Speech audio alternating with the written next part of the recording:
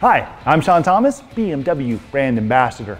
Here you've recently become the new owner of a BMW motorcycle from Cross Country Cycles, and I would like to help you get to know your bike a little better before you head out.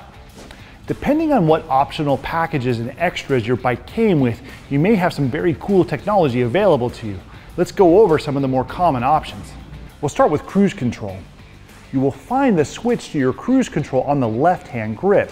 To turn it on, slide the switch to the right.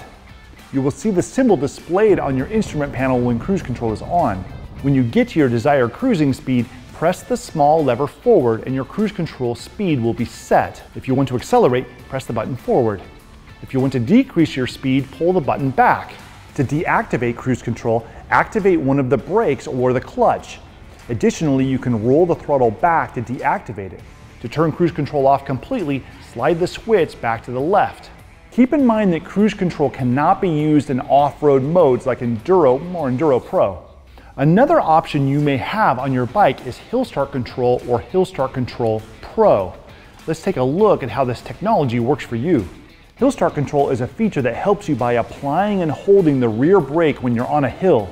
If you have this option on your bike and have to stop on a hill, simply apply firm pressure to the front brake lever and release.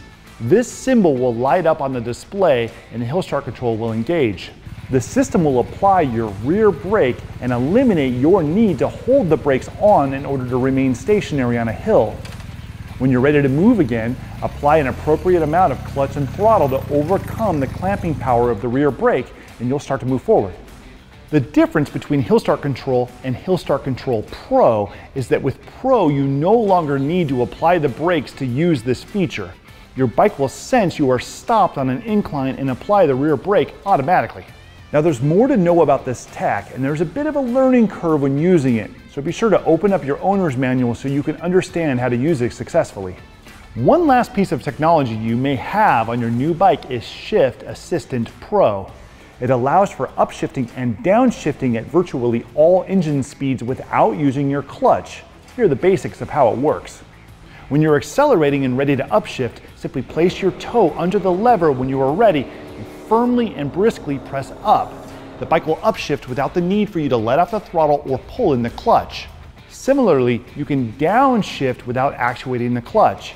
While decelerating, press down firmly and briskly on the gear shifter to downshift and release once the gear has been achieved. Now, if you have questions, contact the crew at Cross Country Cycles. They'll help you get everything sorted. I'm Shawn Thomas. Check out our other videos for more information. Congratulations on many wonderful miles to come. Now get out there and make life a ride.